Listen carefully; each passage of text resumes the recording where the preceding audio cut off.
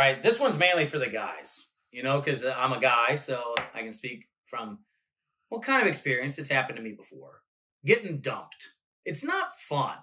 I mean, I still hold that I think it hits guys harder than it does the girls, and that's just me, mainly because I am a guy. But when you have a girl you really like, you worship the ground she walks on, she's amazing, you think about her night and day, you've written poetry about her. It's not good poetry, but you've written it. And then she just dumps you. And you go, is there someone else? No, I'm just working on myself. Or no, I need some me time. And then 1 week later, you see him with Billy at the cafeteria table and they're sharing an egg roll or something. You're like, I knew it. And it's not fun. Well, does that make you doubt God?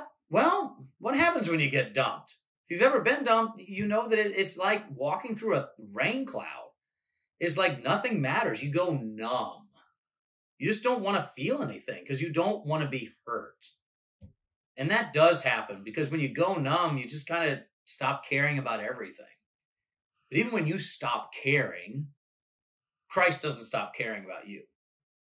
Even though in your numbness, because you think life is over and you have your friends, oh, there's a bunch of fish in the sea, or, oh, she was bad for you anyways, or, oh, none of that stuff helps. You're going to get through it. This too will pass.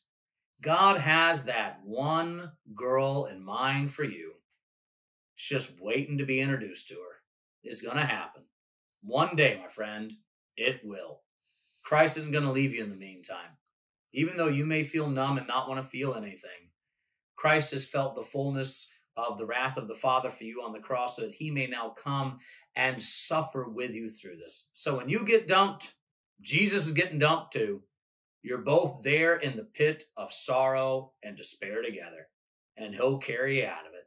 So this too shall pass, my friends. Take it easy. It's going to be okay. It's going to be fun times.